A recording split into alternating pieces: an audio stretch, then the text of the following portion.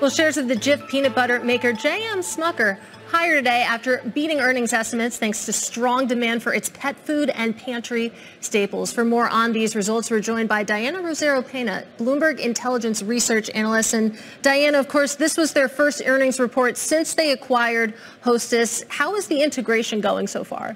Well, it seems to be going well.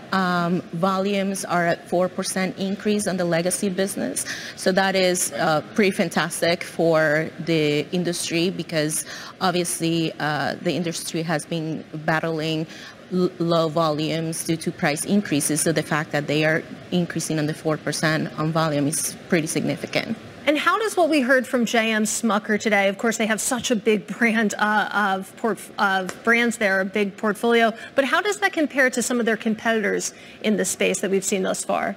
Well, like I said, basically price increases were on the low single digits, but most of the sales gains on the comparable net sales were driven by volume, which is impressive to see at the moment. Is that an oddity at this point? I feel like, of course, we hear about companies raising prices, raising pricing, but not exactly increasing volume at the same time. That is very odd. We expect over the next 6 to 12 months, volumes might be increasing, but not at this level. It's impressive. All right, Diana, really appreciate your time and your insight. That is Diana Rosero-Pena.